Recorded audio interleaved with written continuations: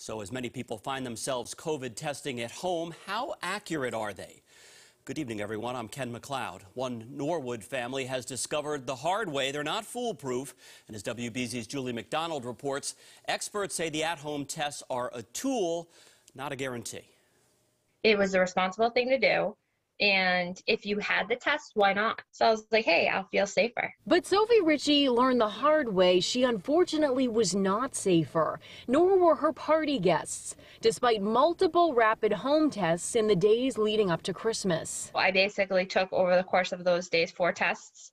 I then woke up the day after Christmas so sick, like achy, fever, everything.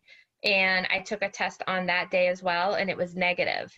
The Food and Drug Administration said this week that these rapid home tests that many have been scrambling to find are more likely to give a false negative with the heavily mutated Omicron variant. The tests are still worthwhile. Don't let anybody think that the FDA was saying the tests are no longer good. They say they're less sensitive now. They never were 100% sensitive. The antigen tests. Everybody knew that. But the at-home antigen tests are faster and cheaper than the gold standard PCR, an easy option for some peace of mind. You do the right thing, you test, you do everything you're supposed to do, and then you still exposed everyone. Considering that majority of them are high risk, not good. Ritchie finally tested positive Monday after a long wait at urgent care.